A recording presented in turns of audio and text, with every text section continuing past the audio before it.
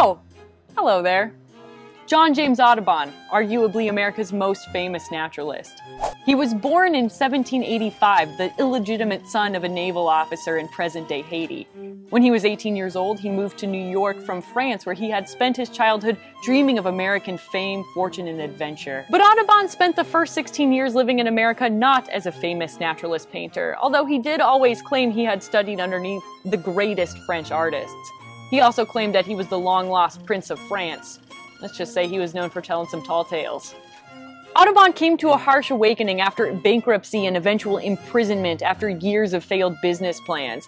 He eventually got into his mind that he should instead set out to paint every last bird and beast in America. He aspired to become a great American artist, but it wasn't until he was nearly 35 before he undertook what he later referred to as this, quote, great idea. 163 years after his death, he's also heralded as a conservationist, although his techniques at the time are what we would today deem a little unconventional. Audubon studied the natural world by taking it by dramatic force. It's popularly known that he shot every bird and animal required for his studies, which might seem like a counterintuitive approach to conservation, but his work actually resulted in a heightened awareness and appreciation by the public for their natural world. Even still, Audubon took no pleasure from exhausting the life of the animals that he documented. He wrote, "The moment a bird was dead, however beautiful it had been when in life, the pleasure arising from the possession of it became blunted." He envisioned illustrating every known bird in the United States, replicating each species to scale.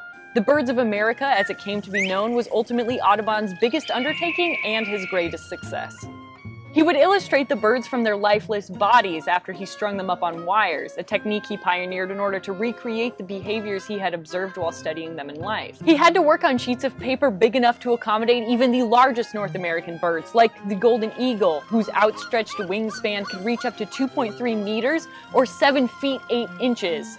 That's a huge piece of paper. But some of the birds admittedly look a little weird, and that's because they didn't quite fit on the canvas, resulting in unrealistic poses. Take the flamingo, for example, with its neck bent at a weird angle. The finished design was a result of actually laying the physical bird on the paper and manipulating it so the body would fit within the margins. A project of this magnitude was going to require quite a bit of initial funding, and unfortunately for JJ, he was going to have to look for help from outside of the United States. Audubon had very few friends left in America after he thoroughly irritated the Academy of Natural Sciences when he openly criticized Alexander Wilson's revered field guide, American Ornithology. They're about to duke it out.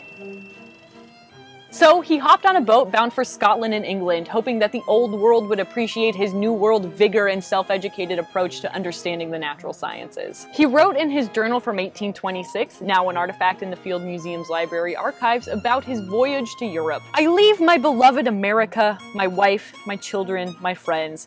The purpose of this voyage is to visit not only England, but the continent of Europe, with the intention of publishing my work on the birds of America. If not sadly disappointed, my return to these shores, these happy shores, will be the brightest day I have ever enjoyed." Other notable statements from Audubon in that journal include, "My locks blew freely from under my hat in the breeze, and nearly every lady I met looked at them with curiosity." After securing a few charitable donors to help in the production of the Birds of America, Audubon made his way back to the United States to begin the project. In order to make this series profitable, it was released to subscribers in unbound groups of prints. This allowed for interested individuals who might not be able to afford all the 435 prints to buy just a few at a time. And when I say prints, I'm talking about the lines of his renderings being etched onto plates, the backgrounds later meticulously painted in by hand from an assembly line of artists. It was a really labor and time-intensive form of mass production. Ultimately, it was also up to the subscriber to bind the prints into books themselves, resulting in a wide variation of color and design. There are no two copies of sets of the Birds of America that look the same. Today, there are only 120 complete bound sets of the Birds of America in existence, and we have our own unique set here right at the Field Museum on display in our library archives. Every Tuesday morning, a team of Field Museum librarians goes through the production of opening up the case and carefully turning a page. It will take more than 8 years, revealing a new page every week before an illustration has been repeated.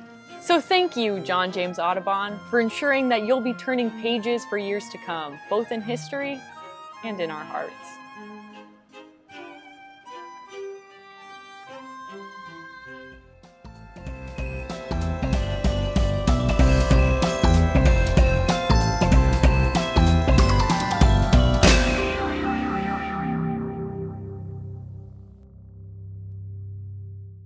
It still has brains on it.